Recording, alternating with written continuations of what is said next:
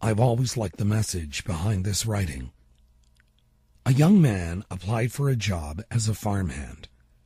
When the farmer asked for his qualifications, he said, "I can sleep when the wind blows." This puzzled the farmer, but he liked the young man and hired him.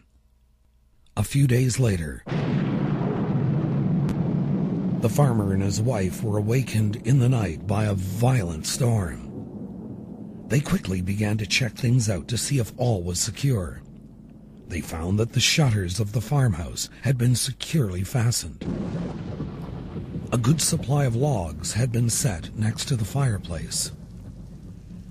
The young man slept soundly. They found that the farm tools had been placed in the storage shed, safe from the elements.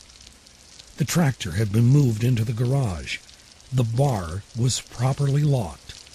Even the animals were calm. All was well. The farmer then understood the meaning of the young man's words, "I can sleep when the wind blows."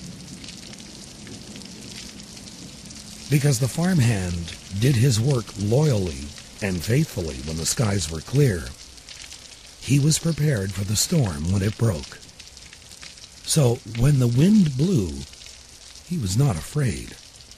He could sleep in peace.